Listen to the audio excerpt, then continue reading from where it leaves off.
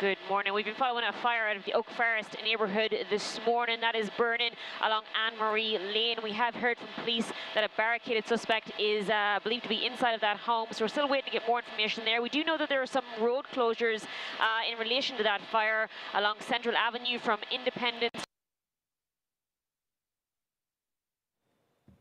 Oh.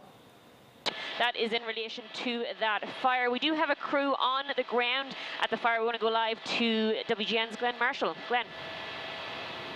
Hey, good morning, Brona. Now, we're here on 155th and Long, right across the street from St. Damien Catholic Church, I should say. It's about 2 or 3 blocks away from where that fire is happening right here. You'll see we have multiple fire trucks here. This is about as close as we can get to the scene. We did speak to a neighbor. I want to show you guys that chopper video that we have from earlier. We did speak to a neighbor who lives in the cul-de-sac, and she told us she heard multiple gunshots.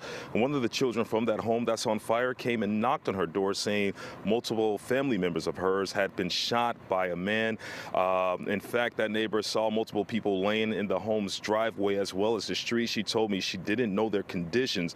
Oak Forest police are saying they did respond to a domestic situation on the 5500 block of Anne-Marie Lane here. Right now, crews are working to put that fire out. The neighbor, I should say, did tell us there was a younger child that was inside the home that was burning, but police were able to locate her as well as the child that knocked on that door. Again, live back here. Again, you see those fire trucks back there as well. They're still blocked off in this area. They're still working to put that fire out. But again, multiple people were shot. Of course, we'll keep you updated as we receive more information on this throughout the morning. For now, we're live in Oak Forest. I'm Glenn Marshall, WGN News.